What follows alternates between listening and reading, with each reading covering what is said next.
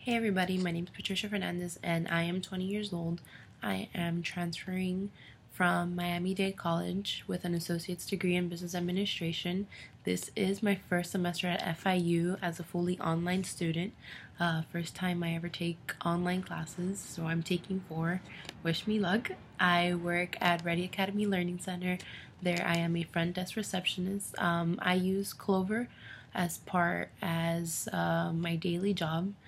It pretty much belongs to the transaction processing system.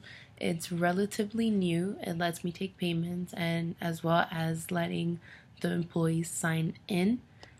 One of my main goals for this semester is to learn more about information systems as well as expand my knowledge a little more because in the business world you cannot fall behind, especially nowadays.